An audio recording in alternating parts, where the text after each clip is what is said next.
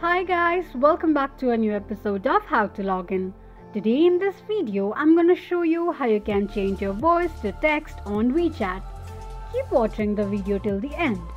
To change your voice to text on WeChat, firstly go ahead and open your WeChat application. It will take you to the home page of WeChat. Tap on any message from the chat list.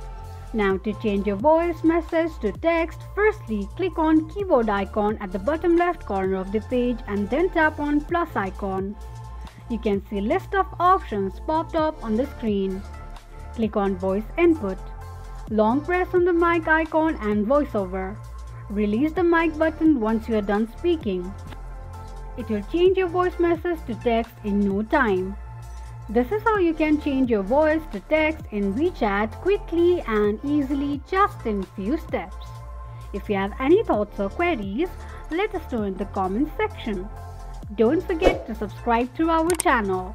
Also press the notification bell icon so that YouTube will notify you whenever we post a new video. I hope this video was helpful to you. Thank you so much for watching.